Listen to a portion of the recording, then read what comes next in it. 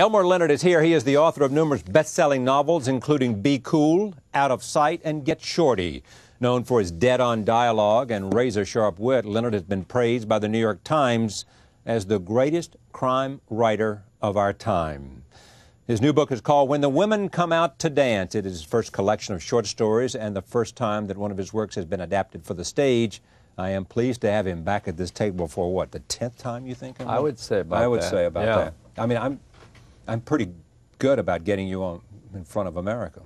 You've been a pal. Pal is what I would say too. Yeah. Now, why did you decide to do this collection of short stories? Well, they were available, and I thought, well, I'll do a few more, and it'll become a book size, and that'll be part of the contract then with HarperCollins. And there are several stories in there that I didn't think had gotten enough attention up till now, and this would be a good opportunity. There are some people who say that you've created your most compelling female characters here.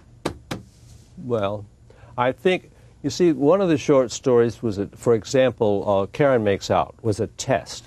I tested Karen in that situation to see if she would work in a book. This is Karen Cisco of Out of Sight. Of Out of Sight. Charlie Hoke becomes a character in Tishomingo Blues. Right. And I find out if they can talk or not. Give them an audition. It's like an audition. You actually said that Tishomingo Blues was your favorite book of all time. I did. And you still believe that? Well, it's up there with Freaky Deaky. Freaky Deaky. That's one of my faves. So, I think my women in the last few books, well, I'd say in the last dozen books, have been very strong characters, and I have been leaning more toward making the women more important, and they turn out to be more intelligent than the men, and even funnier, more interesting, and so therefore that their roles become more important. A lot of people say that great writers never let their technique show. Does your technique show? Well, I say that my style is the absence of style, and yet it is obvious, because people say they can tell by reading a passage that I wrote it. I mean, when they read one of my books, they know it's my book and not someone else's book. Is that good? Sure. I think it's good. Yeah, because it has a certain style, a certain zing. Because it has a certain sound, whether it's a zing or... I think of style as sound. And this comes out of attitude. It's my attitude toward the characters in letting the characters tell the story, letting the characters, each scene is seen from a character's point of view. Your friend, Martin Amis, says that you pushed the novel, the narrative in your novels, and that it is characters rather than the language that drives the narrative. Well, it's the language of the character, it's the language that makes the character. And this is something I learned back in 1954 in the prologue of Steinbeck's Sweet Thursday. And in the prologue, a character from Cannery Row says, yeah, I like that book, okay, but I didn't like the way the author is always describing what people look like. I don't want to know what people look like. I don't want him telling me what they look like. I want to learn from the way they talk and what they do, what they look like. And I've never forgotten that, because I would certainly rather do it that way than have to try and describe characters, because I think more often than not, characters are described far too much in detail in novels. That the little physical characteristics that you don't remember. Well, unless somebody has such, you can be. I would disagree on this point. You can be so brilliant at the way you do that. I mean, it can be your long suit. Exactly. And you can. Yes. Somebody like that can set a scene, and they have such a capacity to recreate a scene. They see everything, that it makes it more vibrant. Well, that's true. I've said, for example, one of my rules is never open a book with the weather. Well, but there are certain writers who can describe all the weather they want. you know, because they're good at it. Yeah. They can do weather reports. You're talking about this to every since you brought this up, I'm going to pick at some of these other things. Number 2 is how to avoid prologues. Avoid prologues. Avoid prologues, except in the case of Steinbeck, where he gave me all that valuable information in his prologue. You say a prologue in a novel is a backstory, and you drop it in anywhere you want, but not at the beginning. But you say no. You just say avoid them. Avoid them, because a prologue, you open the book and say, a prologue. Oh, do I have to read the prologue? Why can't I just get into the story? Yeah.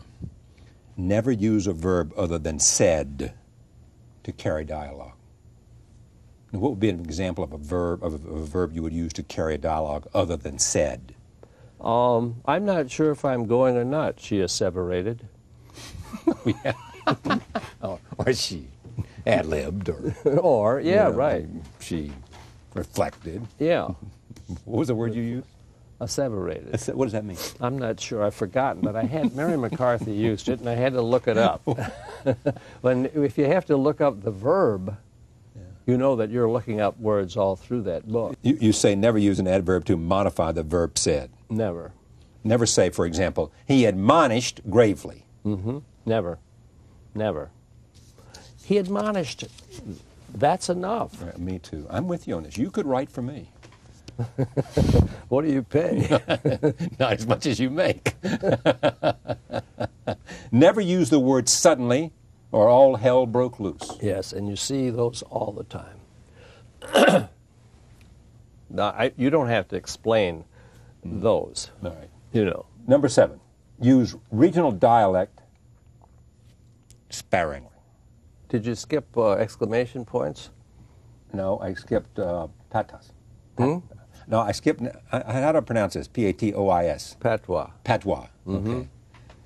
Basically, the rule is use regional dialect patois sparingly.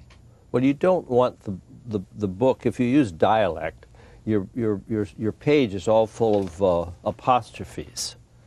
You know, where you're leaving out letters and things, or you're spelling phonetically, and it looks funny. You've got to use that sparingly. Avoid detailed descriptions of characters. We've talked about this a little bit, but Unless what? Unless you're Hemingway. He doesn't. I know see it's that true. he It's a didn't. perfect example, right? Yeah, it's a perfect example of the rule. Avoid detailed descriptions. exactly. Go on. All right. Don't go into great detail describing places and things. Unless You're Margaret Atwood. Yeah. And this is my point. I've already made this point. Yeah. And can paint scenes with language or write landscapes in the style of Jim Harrison. Yeah. But even if you're good at it, you don't want descriptions that bring the action, the flow of the story to a standstill. Okay. Let me go back to avoid detailed descriptions of characters. Steinbeck covered. In Ernest Hemingway's Hills Like White Elephants, what do the American and the girl with him look like? She had taken off her hat and put it on the table. That's the quote. That's the only reference to a physical description in the story, and yet we see the couple and know them by their tone of voice, with not one adverb in sight. Right out of your mouth. Amen. All right. Number 10. Wait, what about exclamation points? I don't see that. That couldn't have been left out. No, I made a mistake or somewhere. I don't know where it is. But you explain it to me then. Well, exclamation points are often used. The exclaimer is put when the sentence isn't exclaiming anything. It's just that the writer, I think, gets a little heated, a little excited about it, and he puts in the exclamation point. But I say that you're allowed maybe 3 per 100,000 words when you're writing a book, unless you're Tom Wolfe. Then you can throw them in for fun. Why, unless you're Tom Wolfe? Because Tom Wolfe knows how to use them for fun. For fun, right, okay. Yeah. Try to leave out the part that readers tend to skip. Yes. If you know that the reader's going to skip it, don't put it in. Exactly. And I came across that one in a crossword puzzle in USA Today. And it said, begin Elmore Leonard quote here. And I thought, well, what? What could it be? Until I got I try. And then I knew what it was, of course. That's my oldest rule. Try to leave out the parts that readers tend to skip. There's one more. and you say this is my most important rule, and it sums up all of the 10. What is it?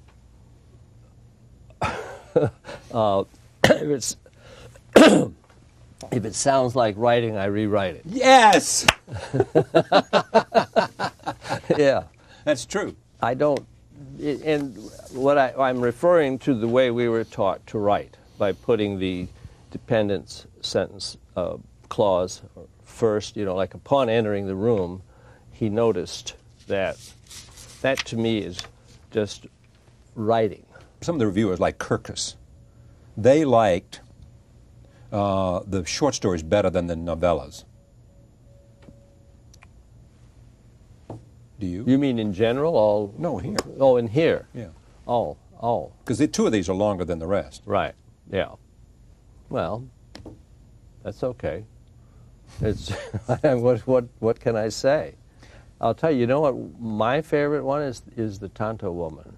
Really? And I wrote it 10 years ago. Why is that your favorite? I just like it. It recounts a rustler's determined courtship of a landowner's. Well, do you think that's what it's about? No. What is it about? It's about a rustler's courtship of a but that's not what it's about. What's it about? Well, here this Mexican rustler, and in the first scene he goes to confession. It's the first time in 20 years he's gone to confession. And he says, "Oh, I've stolen 5,000 horses and so many, all this is. Get this all off his chest." All right. Right. Then he goes out toward the herd, and he sees this woman, who must be living in this lion shack out on this very empty prairie out there.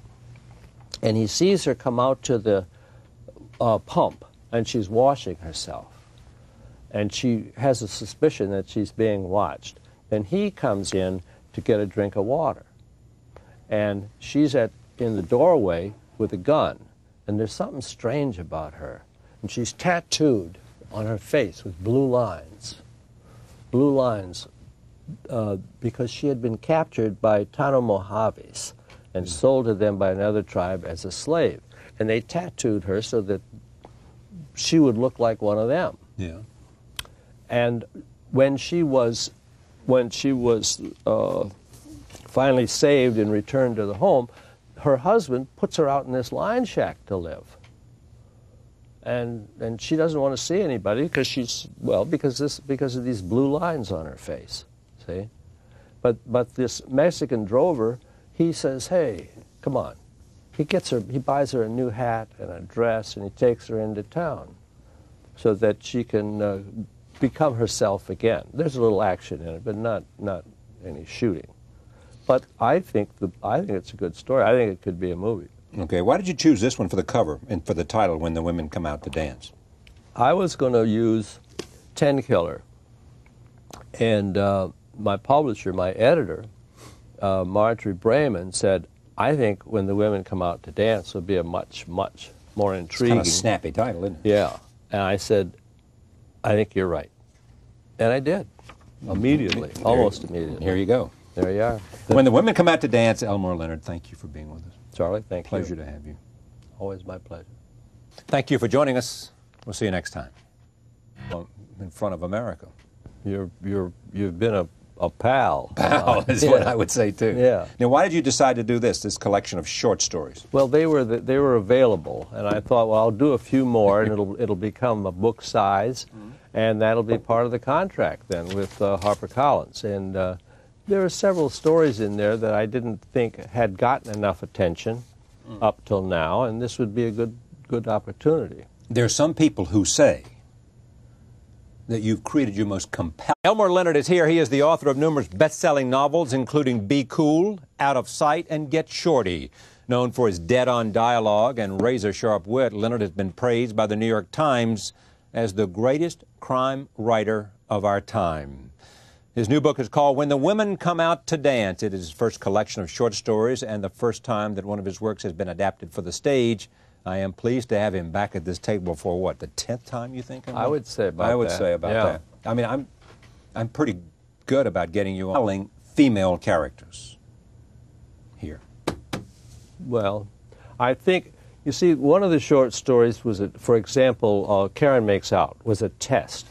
I tested Karen in that situation to see if she would work in a book.